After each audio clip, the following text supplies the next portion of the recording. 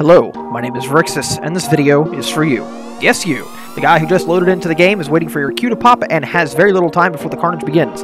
This series is meant to be a short, bite-sized chunk of information to help you understand what you're about ready to face and how to face it. So without further ado, here is the SPP-1 in less than 2 minutes.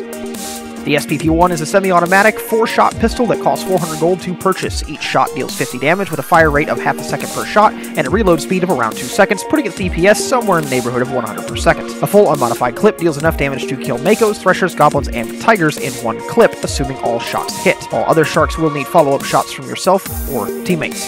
The SPP-1 is quite accurate with very little recoil or bullet spread, rewarding a steady hand. Despite being a starter pistol, the SPP-1 is a very good holdout piece and is worth keeping if you don't intend on using your second slot with something else.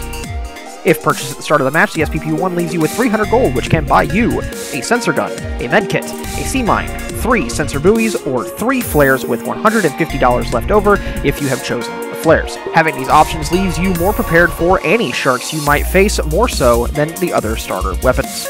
The SPP-1 can be modded with Toxic, Bleed, Tranquilizer, Tag, and Split rounds. It also has access to the Twin mod, which allows you to fire 2 SPP-1s at once, doubling its fire rate, magazine size, reload speed, and almost doubling its DPS. Twin SPP-1s are a great investment if you are struggling to collect gold but need more firepower.